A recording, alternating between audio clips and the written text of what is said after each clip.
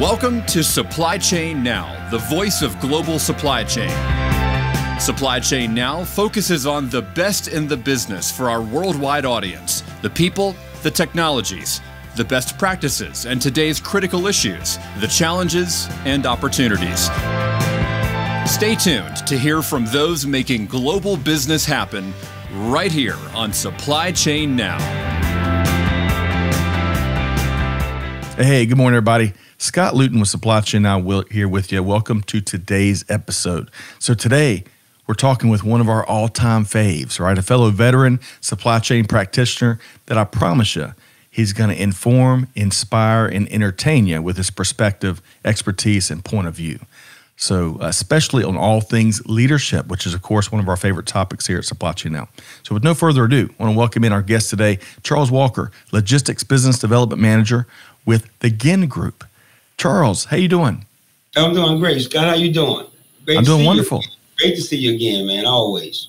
You as well. It's been too long. I think the last time you were with us, it was with on a live stream. We had you and Greg and Crystal, and I think we were talking about things that bad leaders did. Do you remember that episode? Absolutely. We had a lot of fun. Well, we'll see if we can't put the link to that one in the episode notes of today's. But great to see you back. First off, how are things going? Have you had a great year? Oh, absolutely. Man, I wake up, I'm good to go. I just go day by day, man. I don't try to get ahead. I just pray about it and then keep that airborne spirit and keep it moving, man. You wake up, you should be able to get up and do what you got to do. That's just it. There you go.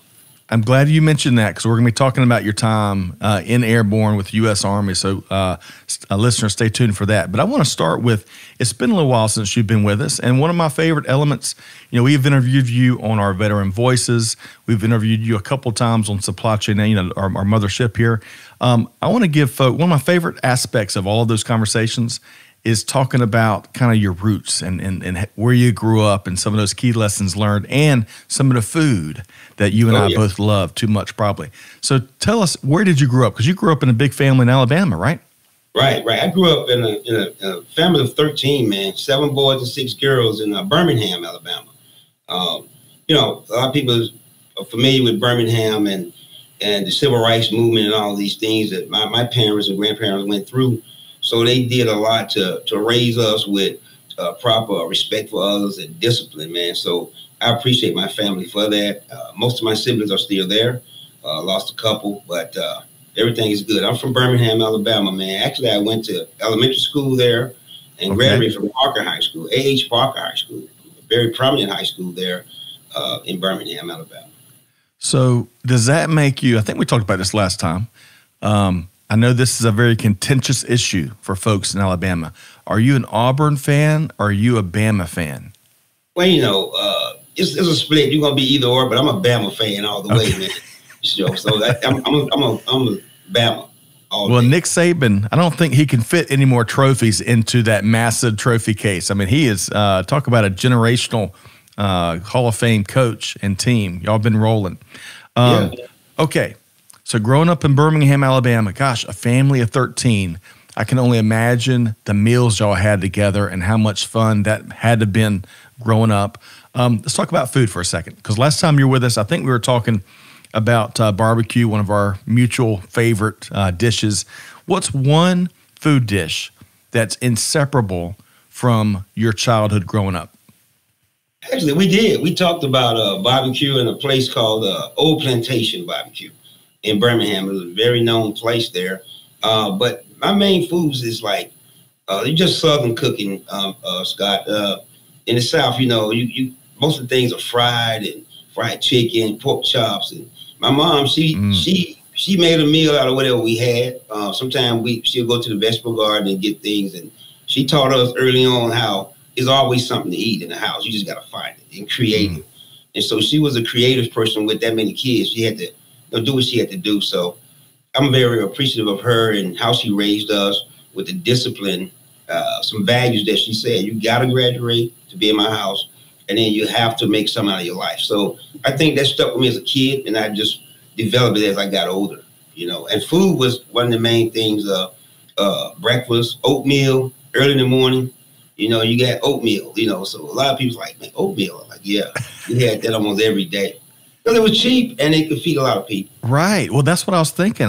Man, I couldn't, we've got 3 kids here and with me and my better half, Amanda Luton, right? And gosh, I think I have a hard time making ends meet at times. I couldn't imagine having a household with 13 kids. So I'm sure it was a regular part of daily focus how to make things go further, right? Especially food. That's right. And, you got to look at the times. Right now we have evolved from a lot of the times with technology and things like that, and just the way people think. But back then, they had large families. Then had to embrace the struggle. Like it wasn't a struggle to them. It was just a way of life. I got to feed my kids. I got to ensure that they get the things they need, so they won't have to live the life that I live. So a lot of times and I look at my mom and grandmom now, they put a lot of time in saying, hey, I'm going to give my kids the things that I didn't have. Right. But they was really giving us things they did have, like self-respect, discipline, and things of that nature that we need to live a long life. And then we get all those things, we reflect on it when we get older. We say, hey, mom gave me more than food. She gave me the values of life that I can keep living and keep going. Man, I love that. Strong upbringing that filled with values and core values that clearly has stayed with you and maybe impact your daily behavior now and put you in position to pass those on. Some of the things I'm hearing. So let's shift gears here. So, because we could talk about probably Southern cuisine for hours on end. I bet you and I could compare a lot of different recipes and favorites. Absolutely. But let's shift gears. We're going to touch on your time, again, in the U.S. Army Airborne, and then we're going to touch on both supply chain lessons learned from that time and leadership, your leadership advice for these uncertain times. So backing up, what made you want to join not only the Army, but what also prompted you to want to leap out of planes? It's strange how it happens, like sometimes our life just unfolds for us. Initially, I left home. My mom was very proud. I was the first one in the family to go off to college. I went off on the Pell Grant. Back then, it was the Pell Grant for lower economic families to go to HBCU school. I went to Talladega College initially. And after a certain period of time being there, I think maybe my sophomore, junior year, the Pell Grant actually ran out. And then I was like, knowing that my mom had put it, we got to do something productive in life, I decided to listen to the military. And when I scored on the ASVAB, what came up was a lot of, infantry, all that comes up, but it was equipment records and parts specialist, which was really quick. So Charles, really quick for our listeners, when you say ASVAB, if I can remember that correctly, as a fellow veteran, that it's going to be your Armed Services Vocational Assessment Battery, I believe is what that stands for. And listeners, basically what that is, what he's talking about taking that test, is every entrant into the armed services, they give you this test to figure out what skill sets you have and where you might be presenting the most value to the military. And that really has a big impact on what you end up doing in the military. So is that right, Charles? Absolutely right. And you do a test evaluation of which military occupational specialties come up, the MOS. They'll place and say, well, which one of these you want to pick or whatever. And when the guy explained to me about supply chain, supply sergeant, logistics, accounting for all the property that the commander has in the unit, that just resonated with me because I always wanted to know and be accountable for everything that appears. I wonder how parts come to your house or how somebody delivers something and you get what you asked for. And I wanted to be a part of that. It was just my innate spirit, I think it was. Yeah. So I picked that. Okay. All right. So tell us about some of the things you did as part of U.S. Army Airborne, because I bet not many of our listeners are going to be able to relate. I mean, you're one of a very special few. Oh, yeah. And actually, I stumbled into airborne operations. As a child, I was afraid of heights. And when I went through basic training up in Missouri, Fort Leonard Wood, Missouri, one of the drill sergeants was talking to us about the airborne needed more supply chain professionals to go airborne. And the fear immediately came over me. I'm like, dude, I'm scared to go to Six Flags, you know? And everybody in my family was like, so I raised my hand, and me and my buddy, battle buddy, we said, man, we're going to go. I'm like, I raised my hand, and they moved us. We left AIT in Fort Lee at the training. They sent us right down to 37th Ranger Battalion. And they's like, yeah, you guys are going to be our new logistic teams, but you got to go airborne. And I'm like, the fear set in immediately, you know, but they did a special thing with us to get us over the fear. It's like a psychological test where you go out and watch everybody coming from the airplanes and everything like that, jumping out, and then you watch the planes land, and I just got excited about that. And then I said, yeah, I'm gonna go ahead and go airborne. You know, and they're gonna set you apart from everybody else, man, in the logistic field. So that's what I wanted to be. I wanted to be on with the elite guys, you know, because I saw them. I went down to see the guys at the Ranger Battalion. I was like, yeah, I want to be like them guys right there. Yeah. Well, you know, I love that, and I can only imagine. So, you know, arguably, or maybe inarguably, I don't know, the military invented logistics, right? They basically invented supply chain management in many ways. And there's some interesting historical writings on kind of where all that originated, going way back in ancient times. So clearly when they basically invited you to join airborne, you and your battle buddy, as you put it, that value that the military puts on logistics expertise and supply chain expertise is evident once more. Why did they identify any specific needs of what they needed in airborne, you know, that you brought to the table? Yes, they did. They identified that they wanted the logistics operational teams to be airborne and be able to get supplies and equipment wherever the guys needed in SOF. In the Special Operations Forces, they needed guys that could do some of the same things that the Special Operations Forces could do with the same mentality, but be there right on time and place where they needed it at. So they need you to have specialty skills outside of just your MOS. They wanted you to be able to, hey, we need you to jump in and set up a tactical operations center or have those supplies and equipment on hand. You had to be able to do those things as a logistics team. And so I thought that was special, and we got the recognition for that as well. Man, that is awesome. Bringing logistics and supply chain know-how literally to the front lines, and you know, boots on ground right there, knowing all the conditions, not guessing it at a command center somewhere. I can only imagine the efficiency and the gains overall and the immense value that has to have you and your fellow logistics pros right there with the special ops teams and the rest of the airborne units. Exactly. And you got to look at it. If a guy can jump out a perfectly good airplane, a lot of his fear is going to be out the way when he got to have supplies and equipment in place, because he's already showed that he can conquer fear. Because if you can jump out of an airplane and trust your equipment and trust your battle buddies, of course you can get the equipment in the place where it needs to be at all times. So yep, that's special.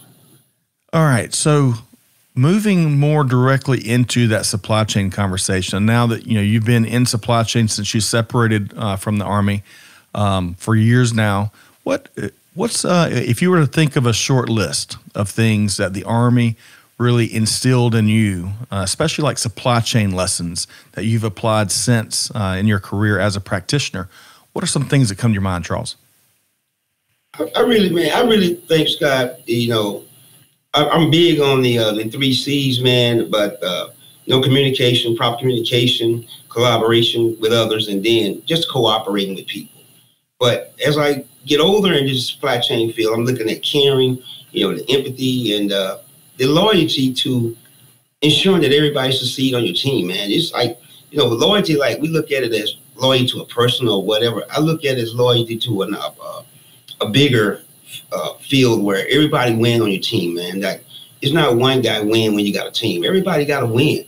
It's a win-win situation on a team. So I say caring, empathy, and then loyalty to the fact that your whole team needs to win. And they didn't know you care enough that they do win. You know what I'm saying? So that's where I'm at with it now. I love that. And as I recall, there was and I cannot remember her name. I'm sure you can. There was a full bird colonel, I believe, that you served under, and she was an inspiration to you. And she ended up also, I believe, jumping out of planes too. Who was that person again, Charles? That was Colonel Eugenia Sneed. She was the Yes. she was the SOSCOM G4. Matter of fact, every holiday, as a matter of fact, on Thanksgiving, she'll send the whole team still a text message of, she said, I'll go in battle with you guys right now today again. This was just recently. We talk on a regular basis, and we just do buddy checks still to this day. She was an inspirational logistics quartermaster leader, no fear at all, able to lead a logistic team of all males. All of us were seniors NCOs. I think the lowest ranking person on our team was an E7. And we had SOSCOM, Special Operations Support Command, had a logistic operational team that worked to support the 112th Signal Battalion and then the 528 Support Battalion, and we supported all Special Operations Forces. So she was I followed her leadership for quite a while and learned from her and watch how she dealt with pressure. See, because I like to look at leaders and see, when you put them in a pressure position, what decision do they make at that time? So I studied that a lot. So Colonel Sneed, if you're listening, clearly you're an inspiration to Charles and many of the folks that worked and served with you. And Charles, that kind of takes it back to at least what I heard there. One of your biggest lessons learned was commitment to team, commitment to all team members, winning and advancing, and opportunities for all. And of course the value of that buddy check you mentioned, which is common lingo in the military.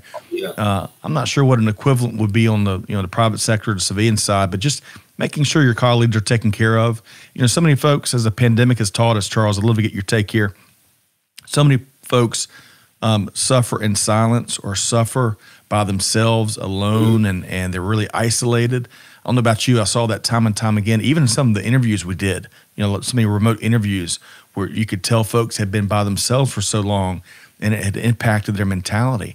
But the value of that buddy check or picking up the phone and reaching out or dropping by and seeing people and saying, hey, how you doing? Tell me what's going on. And just engaging with your fellow colleagues, the value of that is immense, right?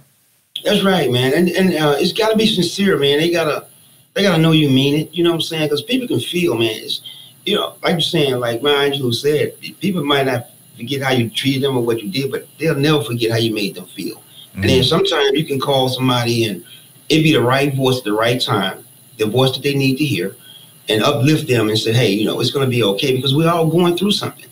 People might show an exterior of, everything's fine, but and you got to balance your family. You got to balance your health. You got to balance your finances. You got to balance your job. And then you got to keep everything in balance. And then you got to balance your own mind, man, because I would call it the supercomputer, man, because whatever's on your database, man, hey, you can change the software anytime. You know what I'm saying? So you just got to look at it. You got to look at it like, hey, man, but I'm going to share this with other people, because there's no need for me to know something that's going to help somebody and keep it within. You know what I'm saying? It's not right. It don't make me feel right. So I just always check on people, and you never know, man. You could save somebody's life, man, because the military people, we deal with things differently than a lot of people. We've seen a lot. We've experienced a lot. And when we see a lot of foolishness, external foolishness, we can't deal with that like that. We have to be in a controlled environment where we got an objective and a mission, and we know an end state is we can see an end state. Not just chaotic foolishness. We want to know, right, you want me to do this, it's the process. I'm going to follow your process. And you, my leader, you should have that process already mapped out, and I'm going to follow you 100%. That's where it is. All right. So, Charles, from our previous conversations, you're a big-time reader, right? You're reading books all the time. You got a big love and passion for reading. What's one of your favorite recent reads maybe this year? The one recent read this year, I've been looking at the 48 Laws of Power. Robert Greene, he breaks it down from the ancient times to now, and how people can use power or misuse power. So power it can create a man or a mouse, you know what I'm saying, because of the fact that there's so many ways you can use your power. We all have power, but it's just how you strategically use it to uplift people. And then if you uplift other people, you uplift yourself. It's just, and I listen to Jim Rohn almost every day, and people that really live the life that I want to live. So I study them. I got a library that a lot of people wouldn't even believe, but a lot of people that know me in the military know I was a reader. I always read, and I like to know from my own standpoint how things work. Instead of listening to a lot of people, I like to study and show myself approved about it. So it's different books I read, depending on my feelings and my mood. Early morning, I'll go into it. And I try to share it on LinkedIn. That's mostly what I try to share with others, of how we can endure through these challenges that we face. We just got to stick together. Yeah, I love that. And I see that all the time on LinkedIn. Folks, listeners, if you're not connected or following Charles on LinkedIn, you're missing out. We're going to have a link to that in the episode notes. Okay, so what I heard there, I heard Jim Rohn, and that's R-O-H-N, right? That's one of the folks you listen to. And then Robert Greene, is that the book you mentioned? What was the name of that title again? The 48 Laws of Power. The 48 Laws of Power? Yeah. Man, okay. It's deep, all right. Man. It's really deep. And then he breaks it down on the right side of the book. He breaks down what it's saying. It's like it's sort of like he's writing it in parables, a story within a story, but you got to get the story within the story. It's just not face value. There's a message in there for you, and then how you make it applicable to your own life, and then how you see others doing the same thing that he's expressing. So it's a great book, man. And most people the people that you meet on LinkedIn that are real smart people, I pay attention to a lot of them, strategically search them out. I know they know about that book. Okay. Well, we're going to check it out. So Robert Greene, looks like you're doing some good work out there if you're listening. Okay. So Charles, we've really been talking leadership the whole conversation. I mean, it started with, sounds like your folks in Alabama and how they raised you and the values they instilled in you, to the time in the Army, your time in the Army, and who you served with and who you worked for with, Colonel Sneed, and the impact all those good folks had on you. And then, of course, now we're talking about, depending on who you talk to, we're either in a recession or heading into a recession, right?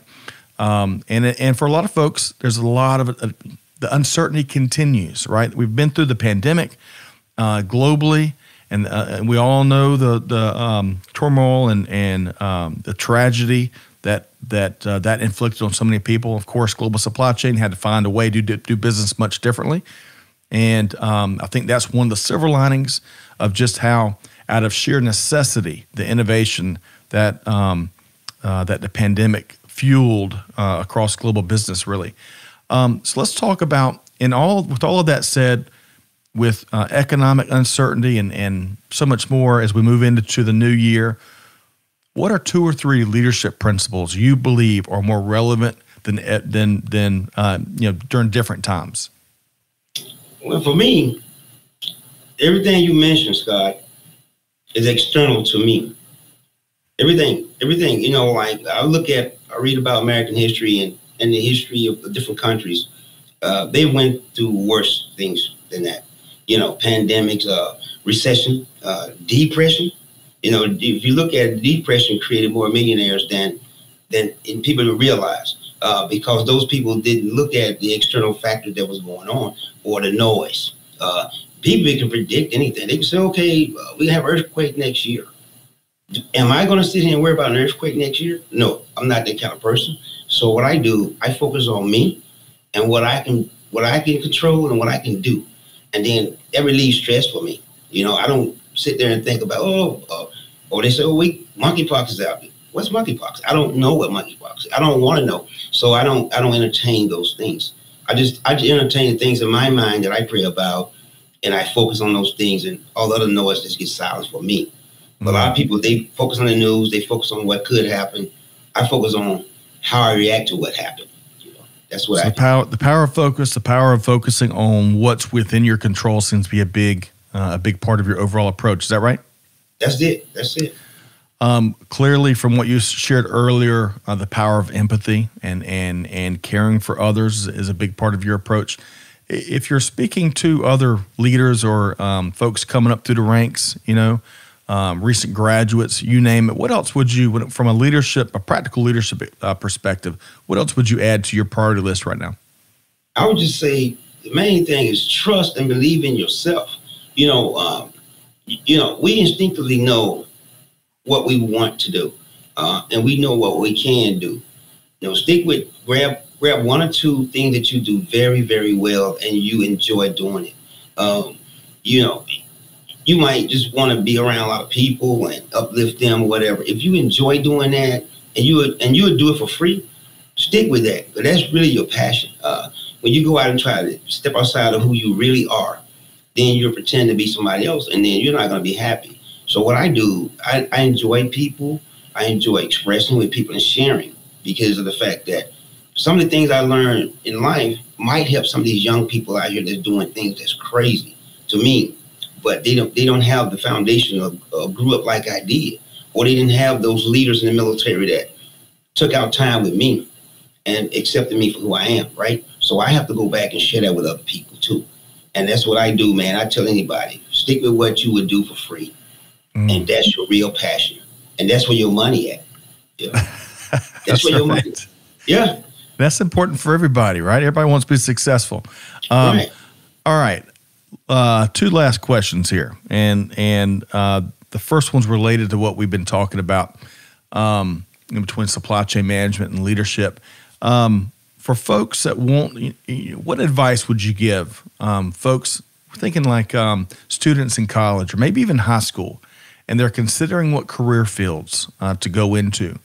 You and I both are very let's just put it plainly, we're big supply chain nerds, right? Big supply chain fans. Absolutely. How would you advise students on why to enter the supply chain management field as a career? What would your answer to that be? It'll be simple for me because of the fact that I would say, look at the problems that touched you. Like look at the world and like look at supply chain. Look at Amazon. If you order something off Amazon, right, and it didn't come as you saw it, or your friend said the same thing. You said, hey, you know what? Amazon looks like this on the internet, but it didn't show up like that, right? So you should be thinking, how can I fix that? Because people pay you to fix problems, man. The world is full. Whenever you see a problem, that's an opportunity. That's a job for you, really, because people that solve problems get paid. When people say, how do you make more money than me? Well, he solved problems. He solved more problems than you, man. It's simple. You don't solve no problem. So, and I just tell people that, look for problems, then you find opportunities, period. And supply chain touches anything. You've got no shortage of problems either you're reacting to, unfortunately, too often, but more and more, you're proactively helping organizations and supply chains avoid. So I love that. Be a problem solver, make a difference, move the needle, and come join us in global supply chain trade and industry. Okay. So Charles, always a pleasure connecting with you. Charles Walker with the Ginn Group, a hard G. Yes, sir. Yes, sir.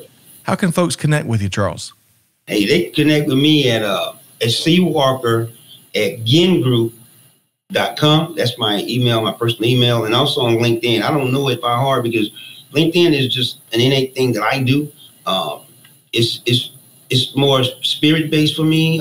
When I feel something that I think my followers would benefit from, I post it, man. I don't have no certain time. I don't look at how many followers or none of that stuff. I just said, okay, I'm going to put that positive energy out there that I feel right now for me. And I think that my base of people that I follow as well will feel it and connect with it. So a lot of people say, well, thank you for 17,000 followers. Thank you for 1 million followers. I don't know how many followers there are because I just connect with the right people. So like you and I connected, man. It was just, I feel like I create the people that show up in my life, man. If a clown show up in my life, I gotta look at myself. You created the clown, man. So, and I do it like that, man. That's just the way I am, man. I can vouch for that, Charles. You and I have known each other for going back a few years now, and I'm a big believer and a big fan of your approach to LinkedIn. Because it clearly is genuine. It comes from the heart. There's a ton of expertise.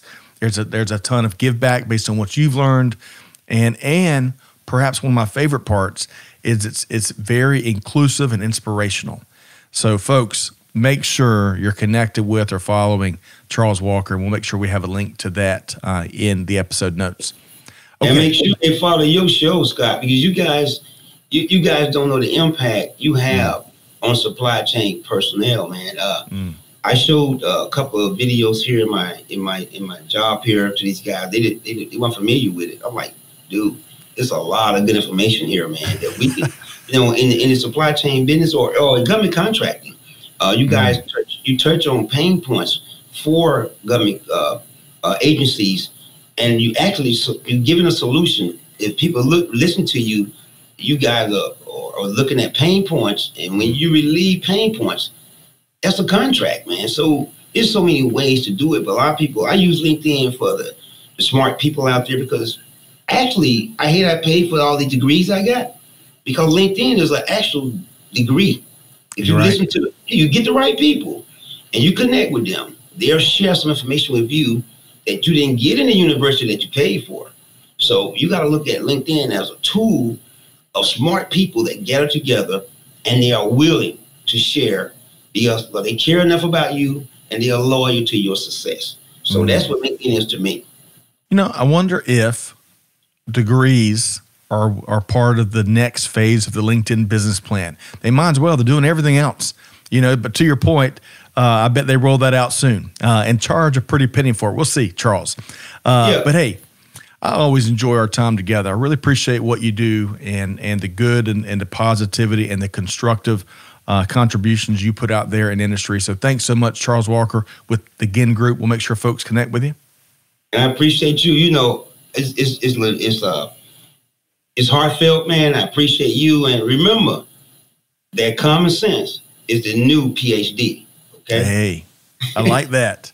I like that. We've got lots of T-shirt isms every time we get with Charles here. But hey, listeners, hopefully you've enjoyed this really frank and heart-driven conversation here with the one and only Charles Walker. But hey, it's all about deeds, not words. You got to act on this good advice you get.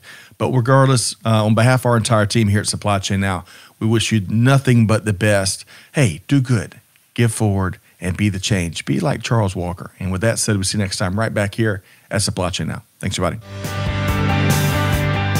Thanks for being a part of our Supply Chain Now community.